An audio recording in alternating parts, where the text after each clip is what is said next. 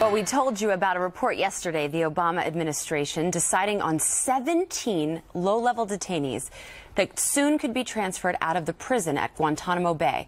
But listen to what White House Press Secretary Josh Earnest said when asked about that report.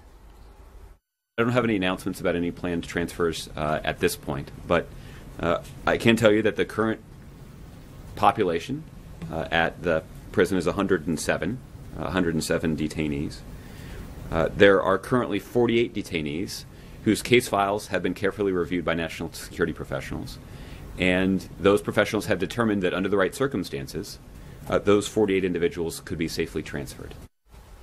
Unbelievable, Bernie. They will not take a pause. You saw 2 days after Paris, the White House greenlit 5 detainees to be transferred. They won't even slow it down and take a temporary pause from releasing the most dangerous terrorists. Actually, from what I understand, it was the same day as Paris, and they didn't announce it until 2 days later, if I'm not mistaken. But however, the same thing. They're tone deaf. It's unbelievable. You're right. There's about a 30% recidivism rate. But aside from that, it's just not now.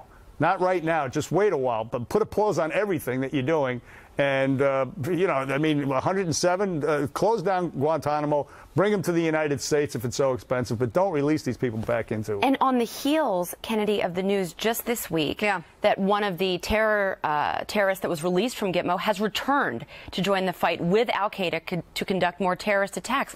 And this is their response. We're just going to greenlight 17 more? Yeah, where are they going? I mean, I actually agree with Bernie. I think I've said it for a long time. Guantanamo Bay is too expensive. You can transfer some of these inmates. We've got terrorists in this country, and we've got terrorists in prisons, and obviously from San Bernardino, you know, we've got terrorist individuals and probably terror cells. So move them to this country where we can keep an eye on them, and they can be in this system where we know exactly where they are, where they're going, and what they're doing, and most importantly, what they're not doing. The great irony, though, will be you don't trust the Qataris?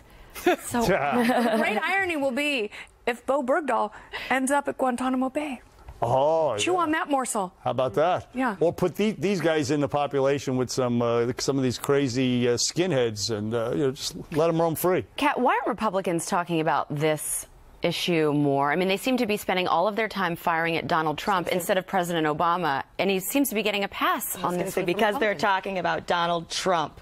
Yeah, it's kind of reminds me of the whole apology tour, or excuse me, like the Love Me tour. He wants to close Guantanamo Bay before he leaves office because he said he would do that. And remember, everyone drove around with the little Obama peace sign stickers on their cars, and now it's not been like that. He hasn't done any things he said he was going to do. So that's why he doesn't want to put a pause on it, I think. I think he's so focused on his legacy and on himself, and the less he has to do, the better. Have you seen his to-do list for 2016? I mean, it is amazing. Polar bears. At the top of his to-do list, he wants to visit Cuba, which is like a vacation, I guess.